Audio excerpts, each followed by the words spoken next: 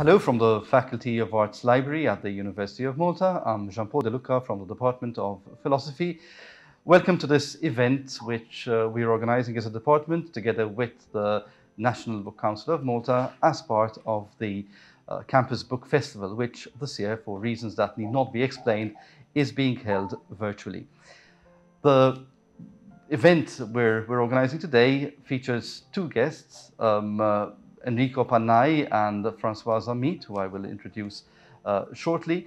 We're going to be looking at the relationship between philosophy and AI and information and technology, and especially looking at the ethical side of that discussion. So our guest is Enrico Panai, who is connected with us virtually from France.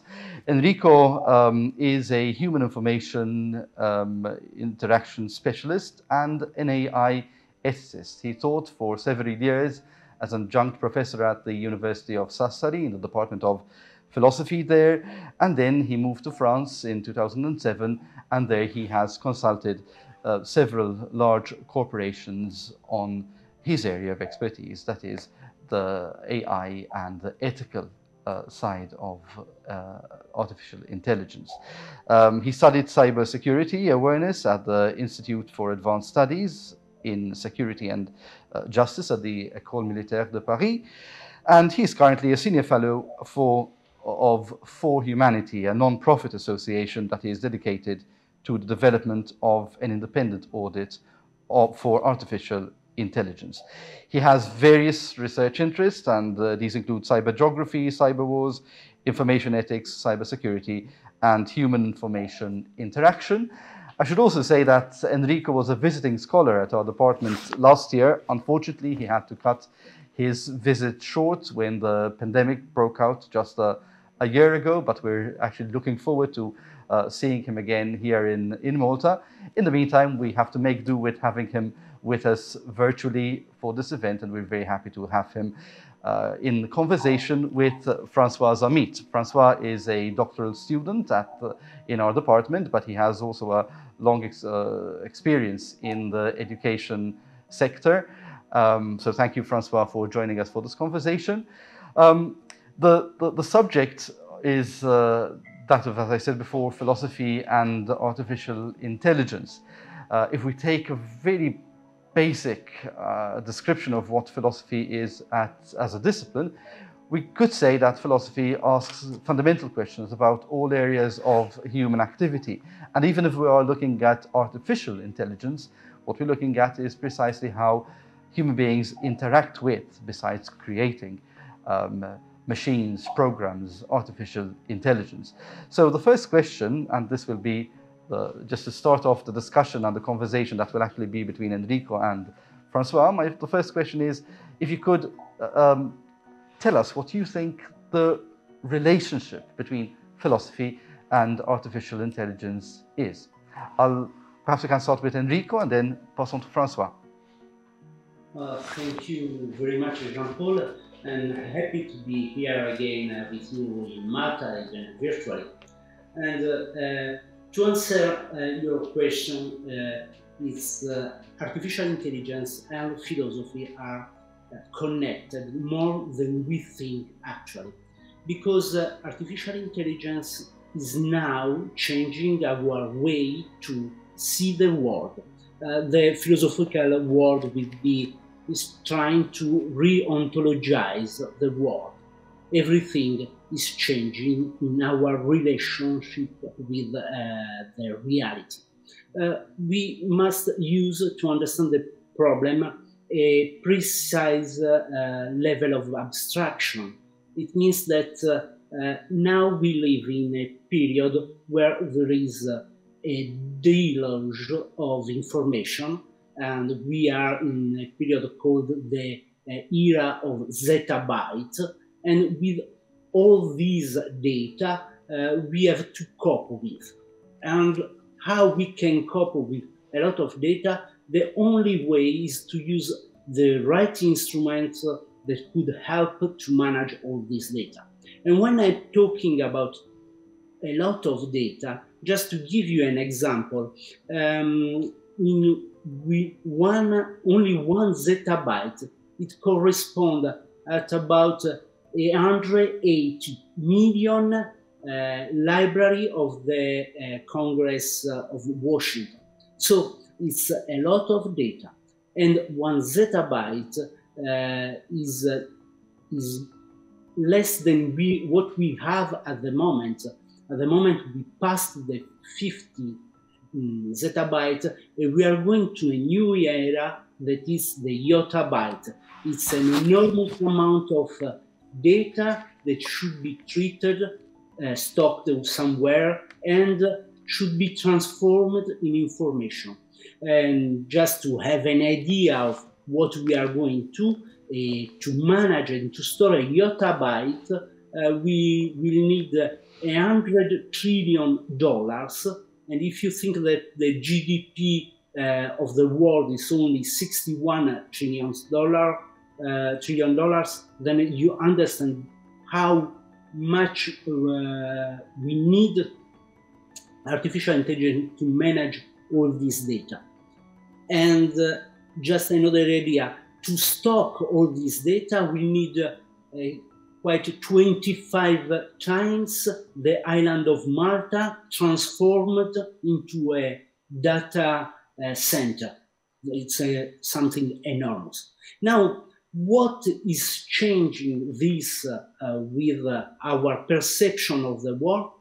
It changes because artificial intelligence is giving an interpretation of data.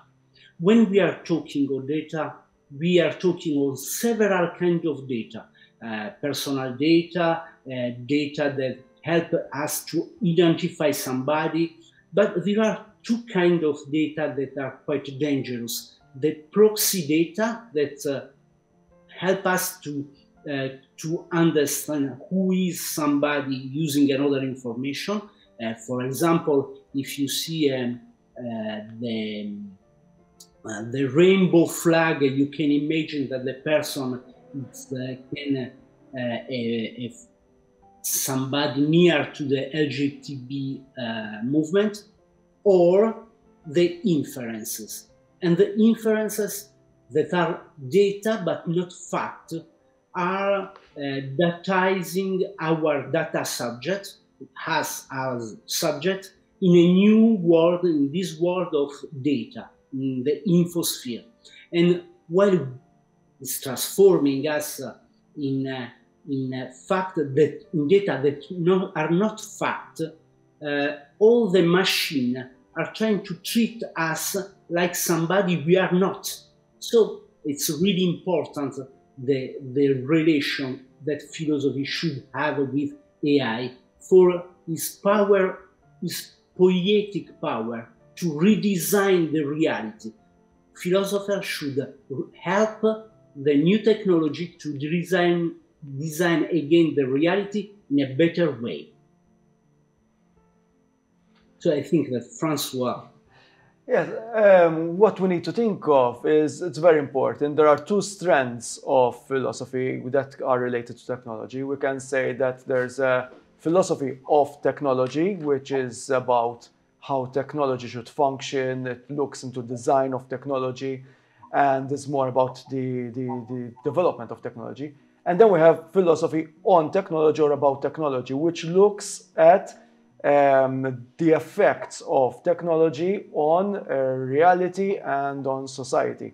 So it looks at it in terms of ethics, politics, and as Enrico correctly said, with AI, it's not just about these human phenomena, but it's actually about the redefinition of what makes us human ourselves. All right, it's the it is changing our ontology, our behavior, the way we actually interpret the world and the way we behave.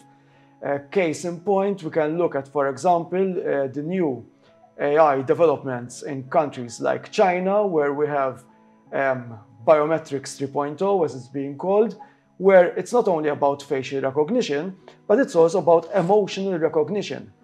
And we have companies who are promoting this kind of technology, where they are literally making inferences about how someone might behave, all right? So we're looking at, if people remember the book by Philip K. Dick, Minority Report, or maybe the movie Minority Report, where people were arrested before they actually committed a crime, this is something similar. What's happening with these kind of new forms of biopower, with these new forms of disciplinary power, where literally there is a reading of emotions. How will this person react? And it is being used by Chinese authorities in prisons, on the roads, and nowadays even more worrying, even in schools. The idea being that, you know, it's a way of controlling problematic students. I mean, this is where AI is moving towards, and there needs some type of control. So it's important that philosophy gives and guides in what kind of ethical principles should AI programs be developed upon. It's crucial. It's imperative.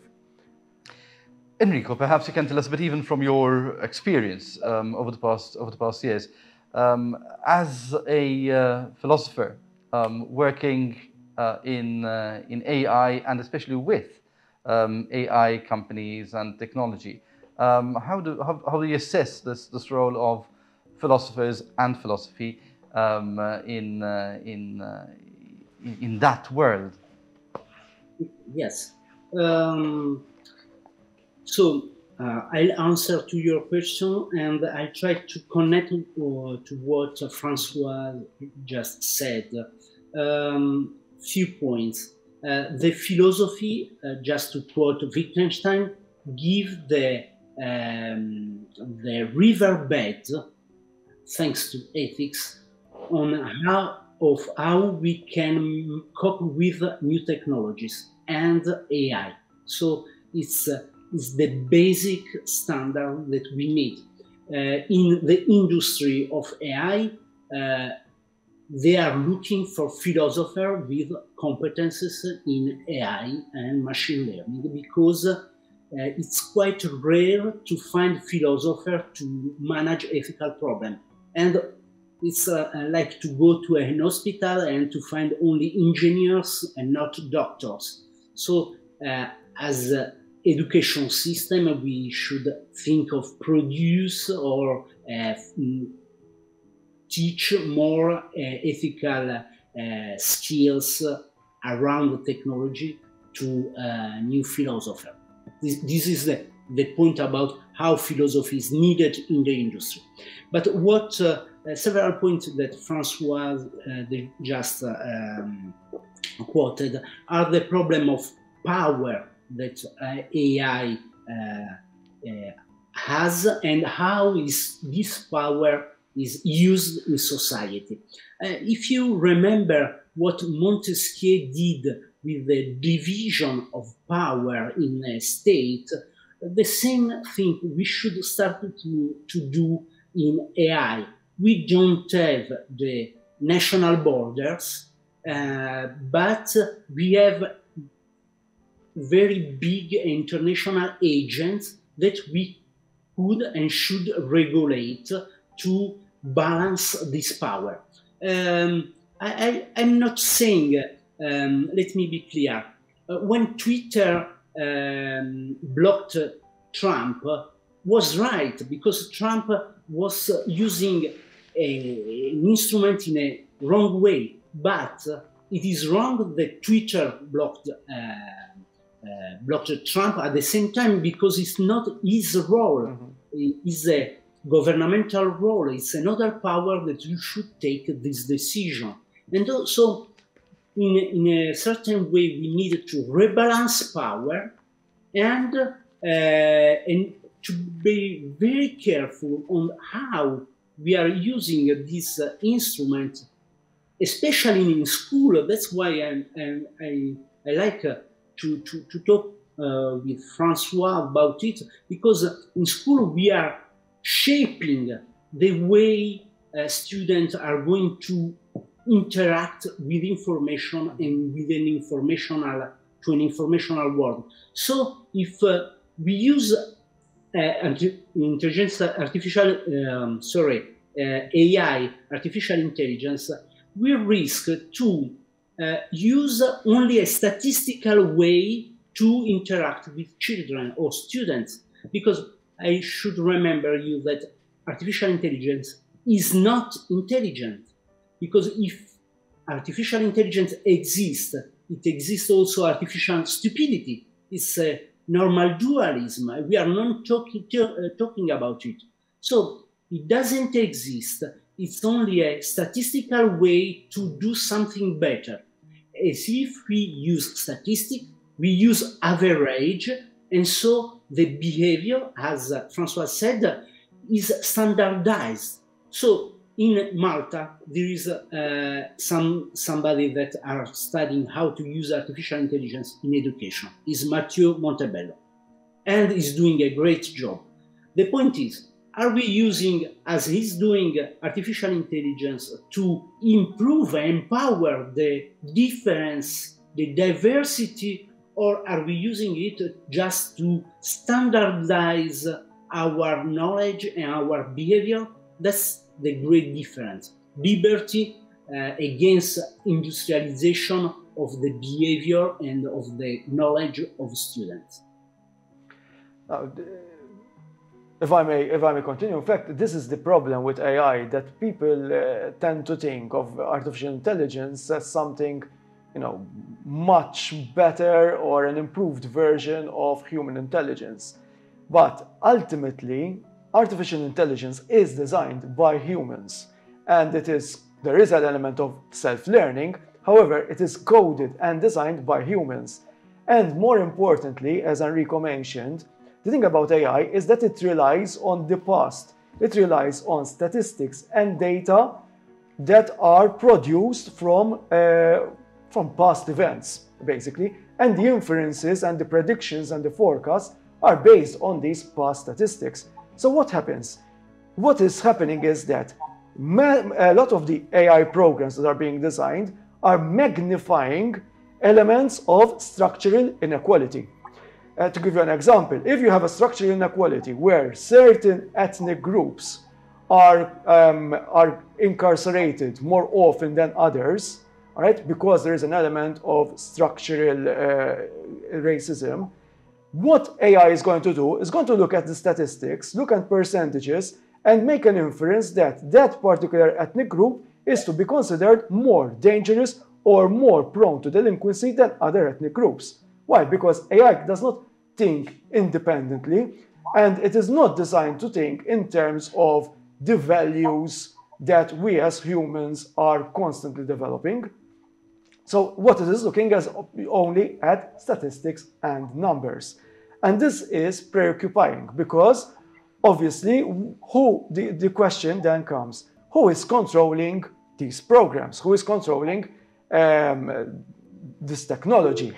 I mean, on one hand, you can have states, governments that are controlling this technology and using it to maintain their power, as we can see, for example, with the Chinese state.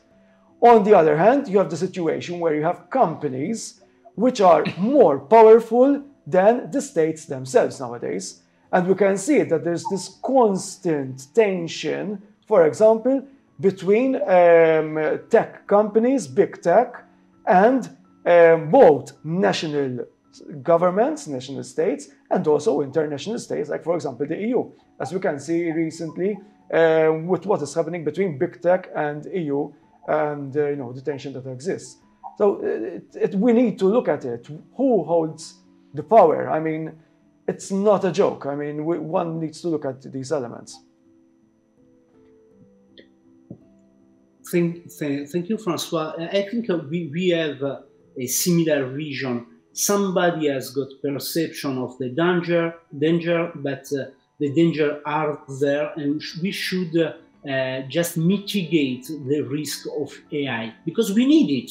But we need to mitigate what Francois was saying, for example, the reinforcement bias, the fact that the learning machine reinforces the knowledge with data that are in Latin, a past participle. It's in the past. It's something given. But if I don't think we have a lot of time, so I would just suggest two kind of action, because if we don't give solutions as a philosopher, we highlight only problems. And I'd like to give you two possible solutions. The first one is that we need, as we are working with For Humanity, independent audit to audit companies, because we can't accept that a company creates an ethical or an algorithm risk committee, and this committee is not evaluated by external entities. So it doesn't work. And as Google and Facebook showed a lot of time, their committees didn't have any power. So they needed to be audited by an external and independent entity. And the second one is about the university. I was talking just yesterday with the professor of Malta, Alexei Dingley, thanks to Francois for the connection, and he's working on artificial intelligence in the developing part. And I know quite well Jean-Paul De Lucca, and he's a philosopher. What we need now is create new kind of ethical CVs, ethical curricula, where philosophers start to learn machine learning, and developers start to learn ethics. We have to put together and create new kind of skills, a new kind of classes at university, in every university in the world, where we are forming, teaching to a new generation of developer and philosopher that will work together, will learn to work together to mitigate the possible risks of artificial intelligence. No, in fact, as Enrico said, I mean, there are frameworks of ethical principles related to AI. The EU has developed one, Malta has developed one as well. So there are these frameworks. Now, it is important that these frameworks are maybe, if need be, they are revised and even, but also we need to put it in practice, and people need to be educated about these ethical principles. So we need to ensure that the education system teaches both the educators and the learners about what is good technology, what is bad technology, how it should be used, and to understand ultimately what to look out for. Because the reality is that we cannot put the onus of technology only on the developers, but we need to also put the onus on the users. So it is crucial that the ethical principles are not only taught to those who are developing these technologies, but also to those people who are using these technologies. So we need this binary system of where we create a more mature vision and understanding of how technology and AI technology works.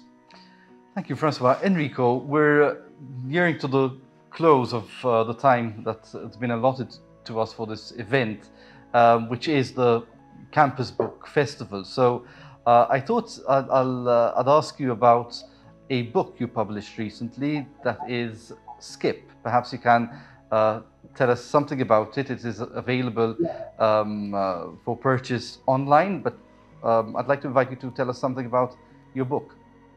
Yeah, thank you. I'll take the opportunity to show the cover, because I know that you didn't have there.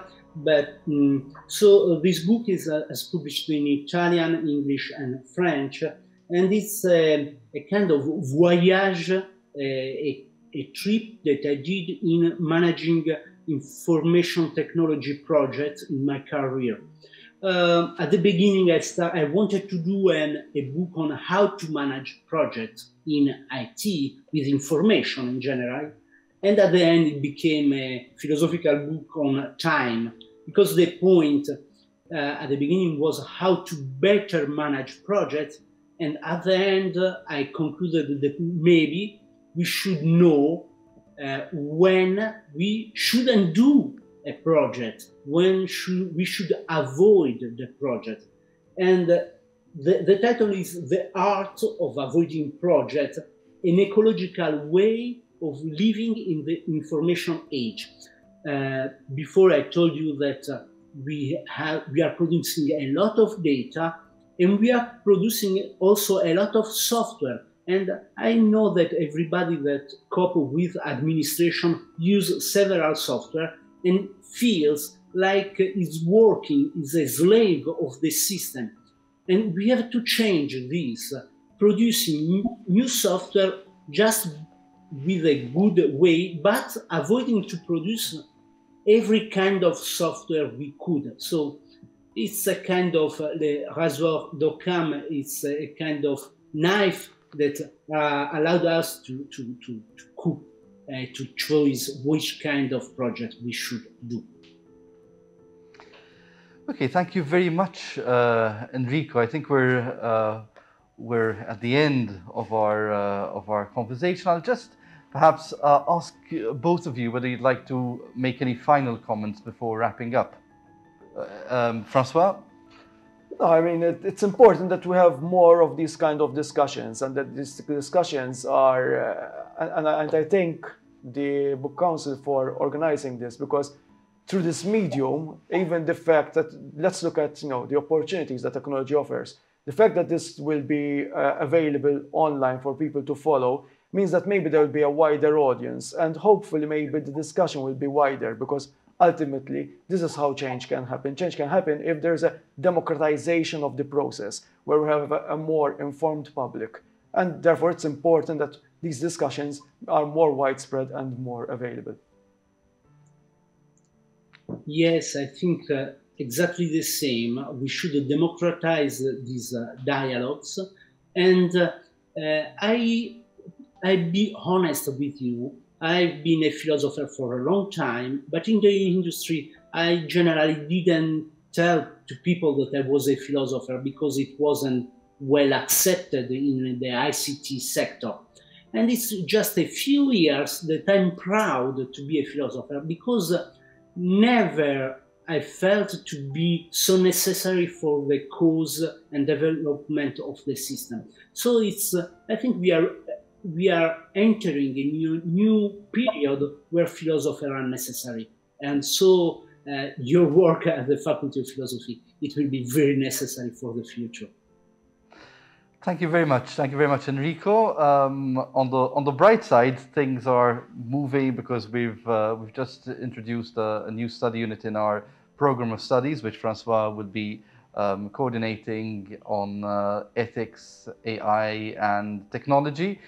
We also hope to keep developing other cooperations, including, of course, with Enrico, who, as I said at the beginning, we really do hope to see again in Malta to continue what was very abruptly stopped his visit here last year. But I'll join Francois and Enrico in thanking the National Book Council for this opportunity. It's always a pleasure to collaborate now for a couple of years with the National Book Council with events for the Campus Book Festival. And on behalf of the department, I'd also like to thank Francois and Enrico for joining us for this conversation.